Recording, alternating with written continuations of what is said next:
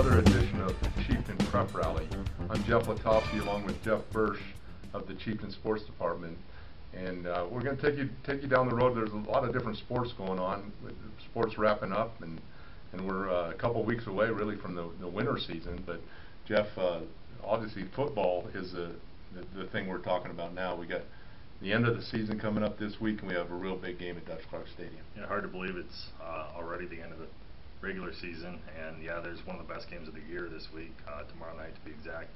South is hosting Ponderosa. Ponderosa is #1 in the state, 9-0, obviously having a very good season. South in itself is having a very good year. They're 8-1. The only loss was the 1-point double overtime loss to Pueblo West in week 3, and both teams are rolling into this. Ponderosa's won all 9, and South has won 6 in a row, so I'm definitely looking for a shootout. A lot at stake come playoff time too. Yeah. Because really the team that wins this probably has a good chance to host a playoff game. The playoffs start next week for the bigger schools. Yeah, South's sitting on the edge. They're at #9 right now in the RPI, and a win will definitely move them up into the top 8 and get a home playoff game. If they lose, I expect them to fall back a couple spots and have to go on the road. So right. You know, there is a lot at stake for South in this one, and you know, they're facing a Ponderosa team they're fairly familiar with. They played the last 5 years. They're 2-3 against them. They split the last 4.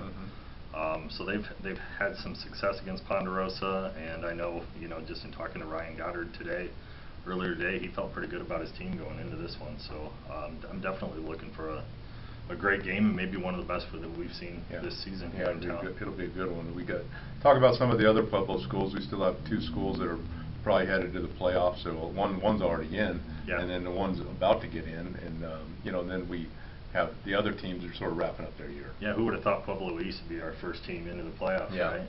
They lost their first 5 games of the year and won 4 in a row, and last week, you know, kind of showed themselves pretty well up at Harrison, getting a 46-14 win to earn their spot into the playoffs by winning the South Central League. It was, you know, that they're playing really well. And I'm not sure, and you know, I wrote this in a column that'll appear tomorrow, but I'm not sure there's any team in 3A that really wants to see them come playoff time. Not the 3-time defending champs, that's for sure. Whether they're you know, they might be the 16 seed in the field, but you know, they're playing well, and they don't look anything like the team that lost those 5 games. So that should be an interesting 3A playoffs. The way I look at it is pretty wide open, so I definitely think they have a shot. And you mentioned the other team, Pueblo West. Right. They'll get in. They're sitting pretty right now. They're at #4 in the RPI. Win this week against a pretty good wide field team should help them stay up there, and that could mean 2 home games for Pueblo West. And I know that'd be a pretty big deal to get those 2. And you know, you get into the semifinals, and anything can happen. So Pueblo West looking for their first state title in 10 years, and you know, they're sitting at 8-1. Their lone loss to Pine Creek in a fairly close game, 21-14. So. You know, I know they're pretty happy with where they're at and the chances that they have as well. Talk about, we got the other schools wrapping up, and really we have you know, Pueblo County has a coach who might reach a milestone. Yeah, Jeff Wilson, if he can win this weekend against Sierra, and you know, Sierra's 1-8, so you know, Pueblo County's got a chance. Jeff Wilson will become the 2nd winningest coach in Pueblo history, which is a great accomplishment for him. I know he's had a couple stints there at County, but you know, that's something to definitely look at this week as well. Right, we have, and then, you know, talk about some of our area schools. We do have the 2A, 1A, 8-man playoffs all starting this week, and we have 12 area teams that are in that, and the 6-man goes into the 2nd round, which is the quarterfinals. And I just have to mention, there was a game last week in the 6-man between Otis. I can't remember who Otis played, but Otis won 89-70 in a 6-man game, and boy, that must have been fun to do. And I'd like to see that. And getting up and down the field there, for sure. I wouldn't want to try to be the scorekeeper in that game. But anyway, football is you know, about ready to start the playoffs, and we're excited for all that. But we're also going to wrap up.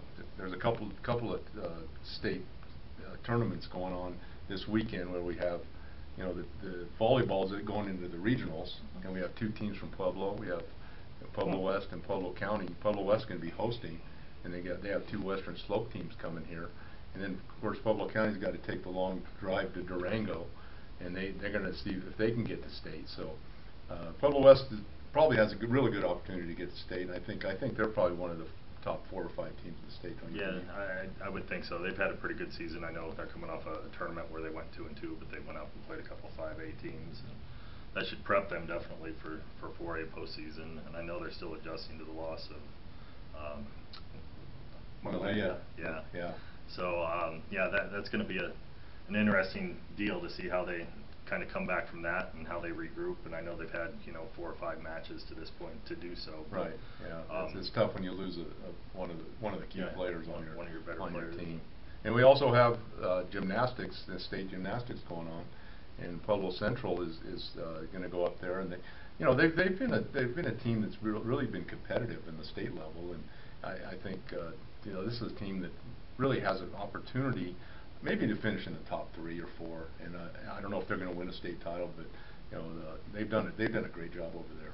Yeah, they were second in the regional last week and still got to state as one of the next 6 teams. So postseason in any sport's kind of crazy. Once you get there, you just kind of go and see what you can do, and that'd be great if they can get up there and get a top 5 finish in Right, state. and talking about how crazy it was with Pueblo Central getting to the championship of the 4A in softball, and the all state teams came out this week from chassanow.com, and we had quite a few girls on that team, including Taylor Puga of Central. She was on the first team, and Jade Garbiso of Pueblo West, which didn't make the field in the state, which was really sort of a disappointment, and she was on the second team. And we had 5 other girls from the area that were on that team. So pretty good representation of Pueblo, and as far as the softball is concerned, we're really looking forward to the end of the season, and we're hoping that the winter season, we're really looking forward to that as well, because basketball's right around the corner. Yeah, it's not far away. Swimming. Girls swimming,